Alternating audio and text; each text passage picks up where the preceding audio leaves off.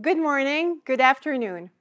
My name is Noémie Combe, and I am a Minerva Fellow at the Max Planck Institute for Mathematics and the Sciences.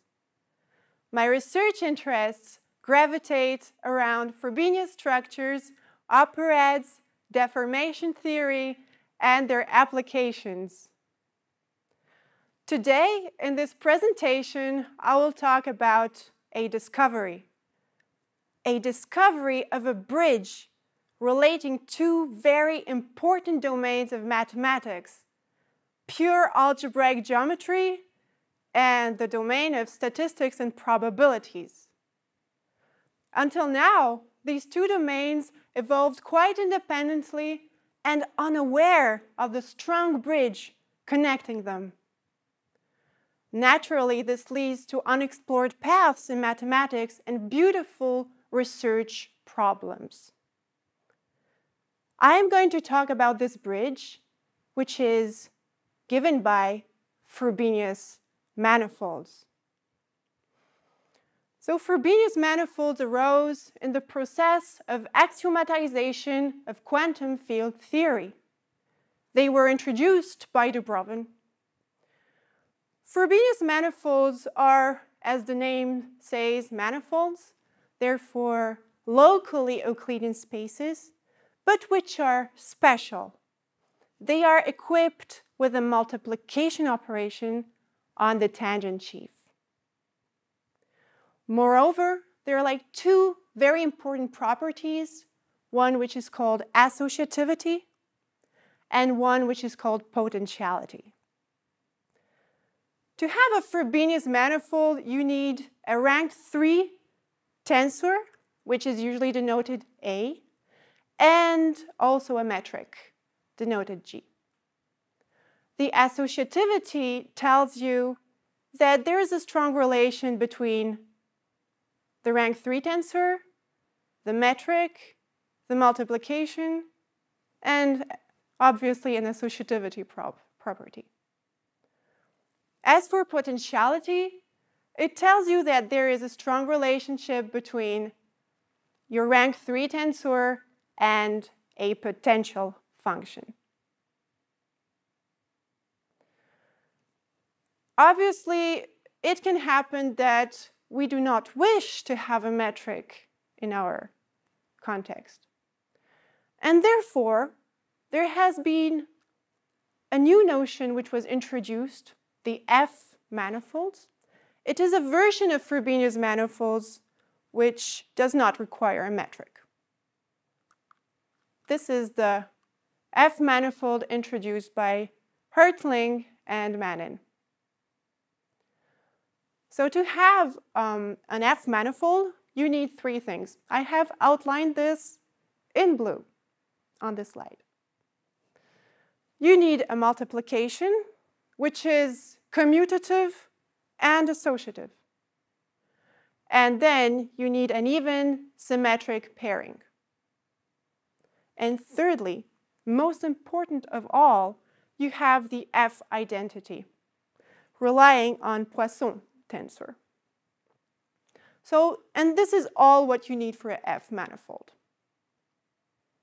If you wish to go to the Frobenius manifold outlined in red, you need your metric, you need your even symmetric tensor of rank 3, A, and the two relations which I have just mentioned about associativity and potentiality. And here you have all the ingredients for a Frobenius manifold. The last condition in the Frobenius manifold corresponds to the W-dVV equation within the Graf-Verlinde equation, which is another version, another way of stating things for the Frobenius manifold context. So now that I have introduced the definition, it is natural to ask for examples. Have you ever seen a Frobenius manifold in the mathematical world?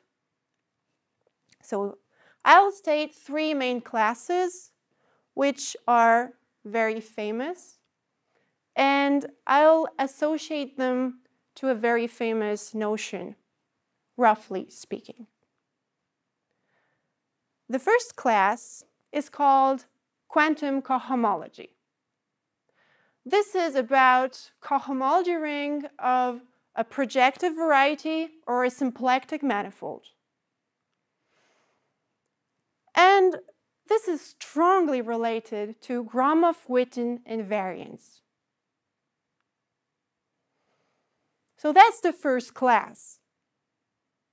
A second class is the class of Saito manifolds.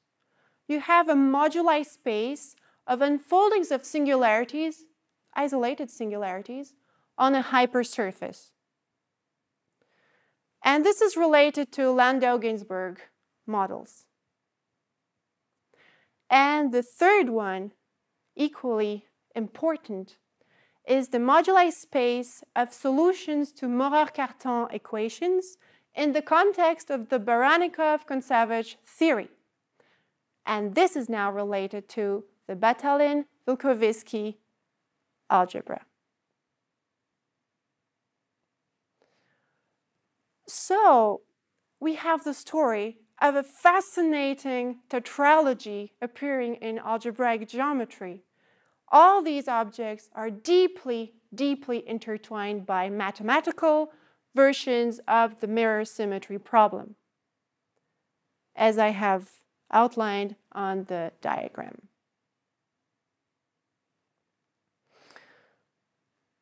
So this was until last year. Last year, there was a great breakthrough.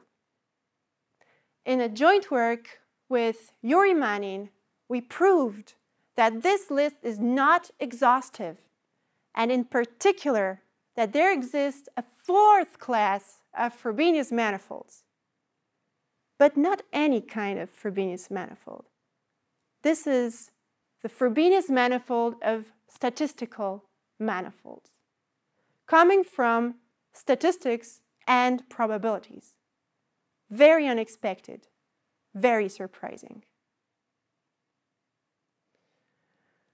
And so this fourth Frobenius manifold is given by a space of probability distributions.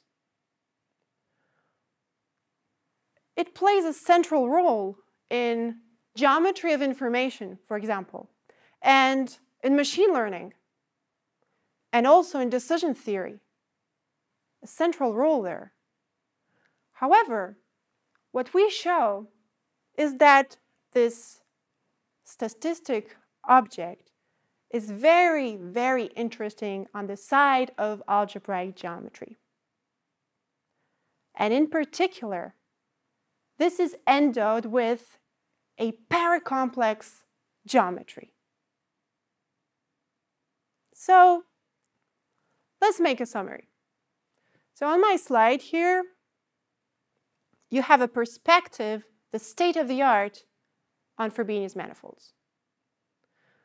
On the left, you have quantum cohomology. On the right, you have Gerstenhaber, Batalin-Vilkovisky algebra. In yellow, you have Saito manifold, and the fourth, statistical manifolds. The quantum cohomology is equipped with a symplectic geometry. As for Saito manifolds, well, it is, for example, a space of complex polynomials. So it's complex geometry. And the third one is real or complex geometry. But so here we can say that each of these Frobenius manifolds are very different, have their own kind of geometry and own algebraic properties. So let me talk a bit more about statistical manifolds.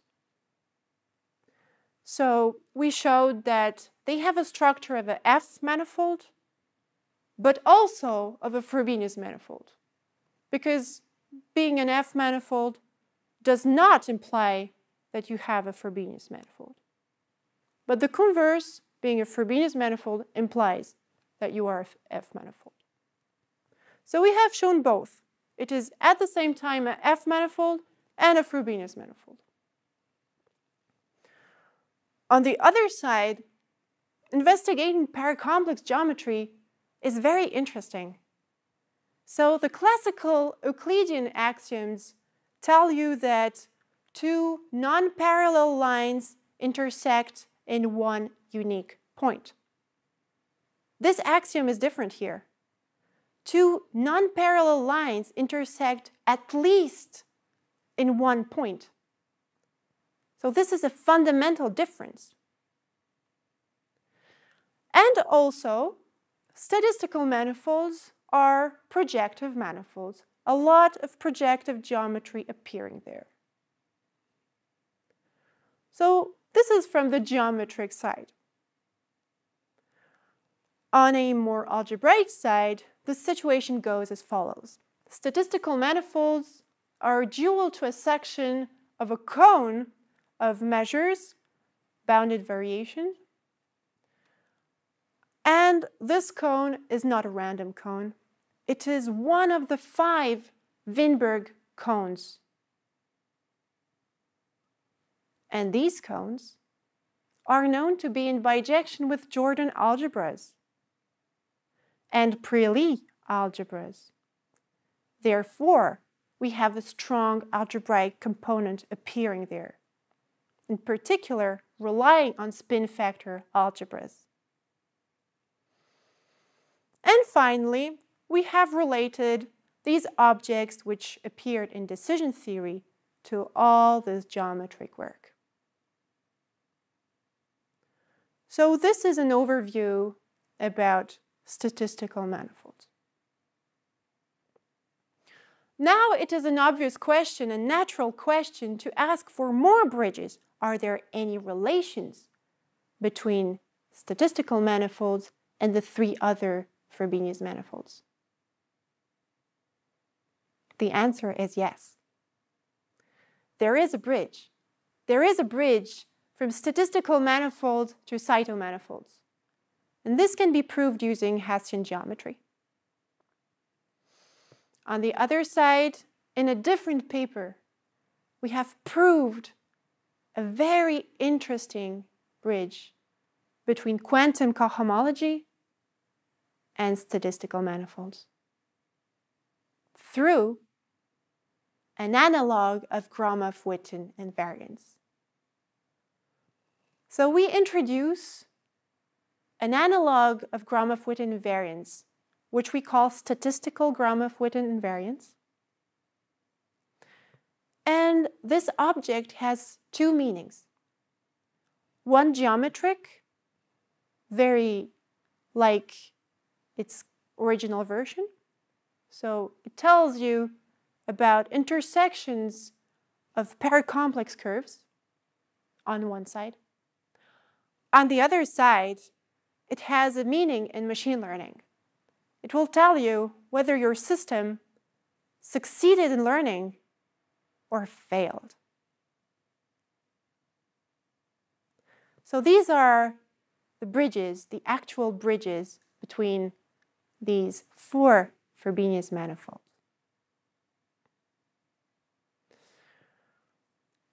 I would like to take this opportunity of talking about Frobenius manifolds to mention other works that I've done on Frobenius manifolds. And a different facet was the Saito manifold. So a Saito manifold, for example, you can see it as the space of complex polynomials in degree d in one variable. And this is associated, well, in bijection to a configuration space of marked points on the complex plane. To give a picture of configuration spaces, you can imagine entering a room, an empty room, where you have d flies flying around. The flies correspond to marked points, and the room corresponds to an Euclidean space. You can take any dimension of the Euclidean space you wish. And configuration spaces are through the quotient by a group, PSL2C, related to moduli spaces of genus zero curves with marked points. So I have been investigating this configuration space under the motivation of solving Bergeron's conjecture from 2009. Bergeron's conjecture asks whether it is possible or not to have a cell decomposition of the configuration space or moduli space of genus zero curves of marked points indexed, where each cell is indexed by a given graph. And this given graph, I call it a Gauss skizze, a Gauss graph, because it was introduced by Gauss. And this question is very natural, because in the 80s, there was a cell decomposition of the moduli space of genus G curves with marked points given by dessin d'enfant, Grothendieck's dessin d'enfant. So each cell is indexed by a dessin. Here, since Gauss graphs are a bit more general than dessin, it is natural to ask whether it is possible to have a cell decomposition indexed by Gauss graphs. So my result concerning this is that, well, there exists a Goretzky-McPherson decomposition. And this work enters in a more arithmetic research program related to Grothendieck-Teichmüller theory, as I have shown on the slide. This is related to problems of understanding the mysterious absolute Galois group with rational numbers and giving a geometric interpretation. Going back to the initial question of how many Frobenius manifolds are there really? Well, this question is under consideration right now, and I can tell you that there are more than we think. Many thanks.